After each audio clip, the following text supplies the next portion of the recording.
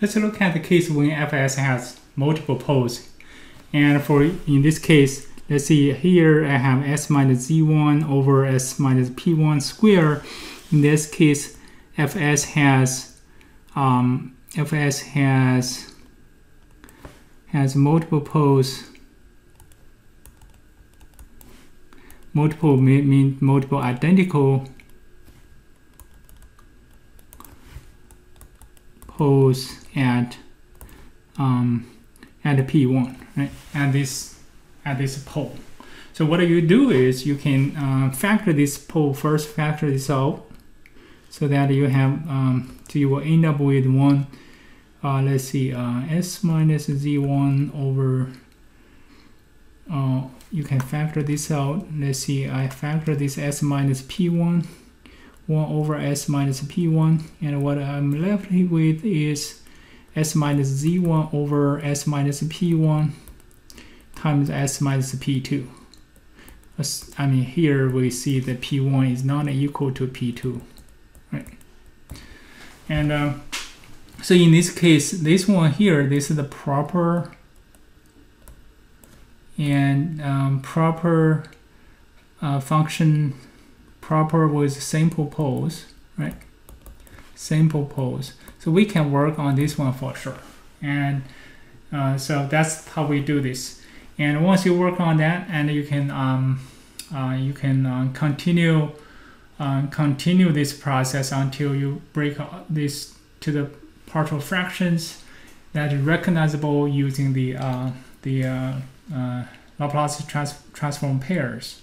Maybe it's easier to just explain this process using example here. Okay, so let's look at this example here. We have fs, so we have the multiple poles at the pole -1 there, right? So therefore, we will do is fs is going to be equal 1 over s plus 1, and what's inside is going to be 3s plus 4 divided by s plus 1 plus s plus 2 times s plus 2. Let's call this f1s. So the f1s, we can do the partial fraction expansion, right? So the f1s is going to be equal k1 over s plus 1 plus k2 over s plus 2. By the way, based on sum of residues, k1 plus k2 should be equal to 0 or 3. Let's look at the order of this numerator in fs. That's 1, right? M equal to 1. So for fs, m equal to 1, n is equal to 2. So therefore, this is the case m plus 1 is equal to n. Therefore, k1 plus k2 should be equal to the scale factor, which is bm, which is 3 over 1, right? k1, k2 should be equal to 3. So keep in mind as we work on these the residues. So k1 is going to be equal s plus 1 times fs. And we evaluate at s equal minus 1, and that's equal to 3 s plus 4 divided by s plus 1 being cancelled, so s plus 2, and s equal minus 1. So the number is super easy, so this should be 9. And the k2 should be equal to -6 if we don't make any mistake. Let me double check on this. So the numerator 1, the numerator is 3 times 3, right? The denominator is 1, so this is 9. So k2 is equal to s plus 2 times fs, and we evaluate that s equal -2, and that should be equal 3 times s plus 4, and divided by s plus 1, because s plus 2 being cancelled, right? S plus 1, so we evaluate s minus at -2. So in this case, and we have 3 times 4 minus 2, which is 3 times 2, 6. And on the denominator, we have a -1, so this should be -6.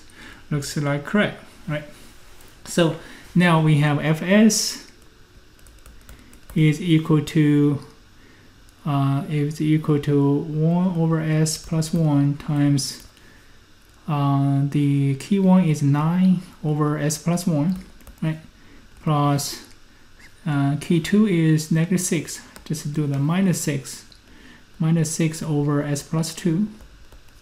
And multiply them out, we get 9 over s plus 1 squared plus minus 6 over s plus 1 and s plus 2. Now we need to do partial fraction expansion again, right? So in this case, let's call this one here f2. So this f2s does not include a negative sign. If you include, that's fine also. Just to keep that in mind. So here I'm not including that. So f2s is going to be equal, let's see, k3 over s plus 1 plus k4 s plus 2. And in this case, it's clear k3 plus k4 should be equal to 0, because for f2 we have the order of the numerator is 0 and the order of the denominator is 2, right?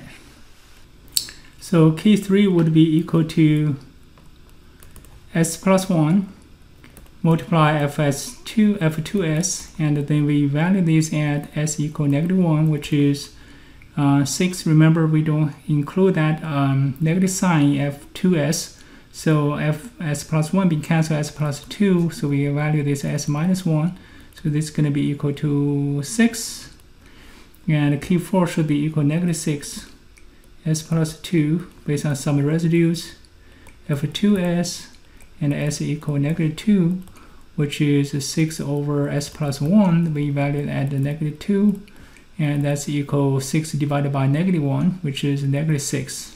Right, so therefore we have fs equal to 9 over s plus 1 squared minus the k3 over s plus 1. K3 is 6, right? 6 minus 6 over s plus 1. And then minus k4, because we have negative sign there, minus k4. K4 is -6, so we plus 6 over s plus 2.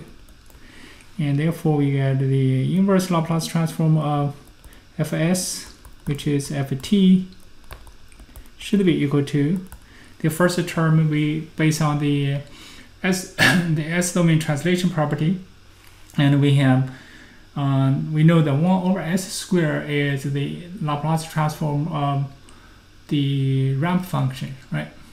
Based on integration property, because ramp function is the integration of the excuse me, is the integration of the unit step function, right? So therefore the first term here should be equal 9 times e2 minus t and times t times ut. That's for the first term. And the second term here should be 6 times e2 minus t times the ut. Here again we utilize the s domain translation property, and plus 6 times e2 minus 2t times ut, right?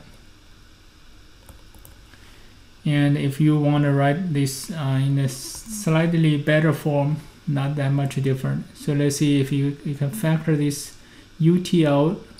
So we factor maybe the negative t out, e2 power negative t out, and then you will have 9 times t and minus 6 plus 6 times e2 minus t, right? And times the ut. So that's the inverse Laplace transform, right? That's a simple example. Examples of these two special cases that we covered, right? And very useful rule, which is sum of residues, which are very helpful when you do the calculation by hand. Of course, if you do the Python code or MATLAB, you won't be able to. You don't need these rules. But if you calculate by hand, it's very useful to give you a check on the residues, whether you get them right or not, right? And so that's it for today's lecture. And remember, no matter what you do, just keep going, never stop, right? Until next time, just continue to do what you do. Okay, see you next time.